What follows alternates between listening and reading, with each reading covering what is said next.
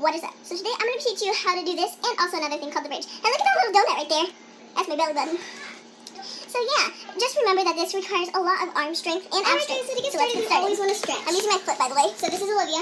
Yeah, but she's my big sister. Yeah. So you want to stretch and fart. You want to stretch and remember just to stretch your whole leg out and touch your toes and bring them back as far as you can.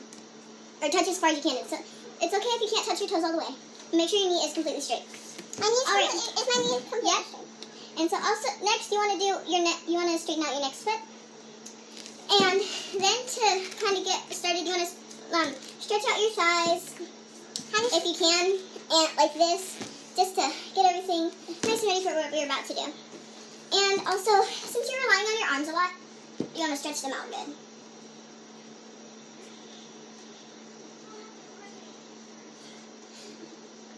If you can stretch them any other way, that's perfect. Okay, so now let's get started on what we're about to do. To get started in this starting position, you want to get a good distance away from the wall. Just go back a little bit.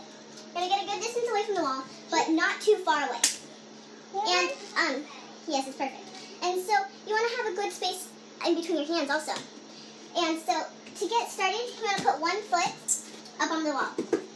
Just a little bit higher, and then you want to take, once you feel ready, you want to take your other foot and put it up. And then for the finishing, you want to put both of your feet and climb up the wall as high as you can. And for beginners, it is a lot easier to have someone hold you up so that you don't have to do so much of the ab workout and the arm workout. So you can go ahead and step down, Olivia. And now I'm going to demonstrate. Okay, so I'm going to demonstrate to you guys how I do this. I'm going to have my hands placed a good amount of length away, and also my hands to the door.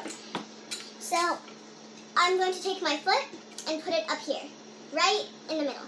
And then I'm going to take my other foot, and well, the taller you are, the bigger the steps you can take, obviously, right?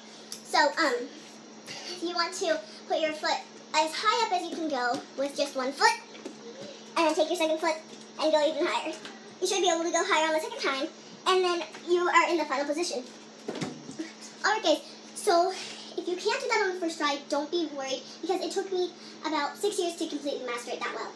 But I bet you guys can do it better if you practice at least once a day. Alright so guys, let's move on to the next one. You are going to you're actually going to bend your knees. Start down in this position and then bend your knees like this. And then put your arms here, scoot this way a little bit more. Make your arms straight like this, and then using your abs, bring your butt and your torso up. And you can also walk to give this exercise an extra fling. Alright, so now on to the bridge. We want to start out in the same position as the crab walk and also arch your knees. Then you want to put your hands like this, just like this, and then just like the crab walk, this is a little bit harder. You want to bring your abs and your butt up. You want to bring your butt and then use your arms to push your abs up. This may be a little hard at first, but then once you get the hang of it, it's pretty easy.